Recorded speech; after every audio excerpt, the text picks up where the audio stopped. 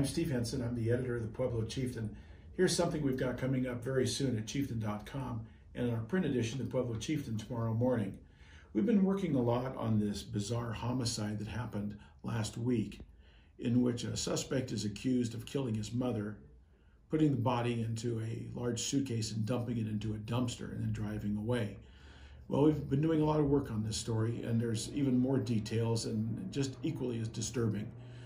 We found out that after the body was dumped, the suspect took the car to a local salvage yard and tried to sell the car. You may remember the scene in Pulp Fiction where after there's a slaying in a car, they take the car to a salvage yard and they compact it and it makes all the evidence go away. We don't know if that's what they were trying to do, but clearly he was trying to get rid of the vehicle and did so. The salvage yard sold it, but did buy it, but then they're required to keep it for a period of time, and they saw the car on the nightly news reports and also in our videos, and then they called the police. The police came, checked out the car, and then one thing left to another, and then of course that day the suspect was arrested along with his wife.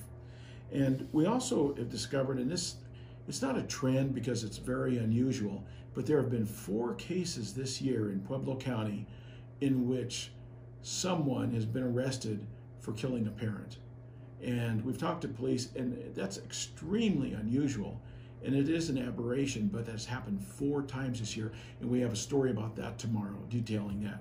Of course, we have a lot more coming up in the Chieftain at Chieftain.com, but I wanted to talk a lot today about this story because it's really captured the attention of the community, and we're really doing a lot of hard work and good journalism on it.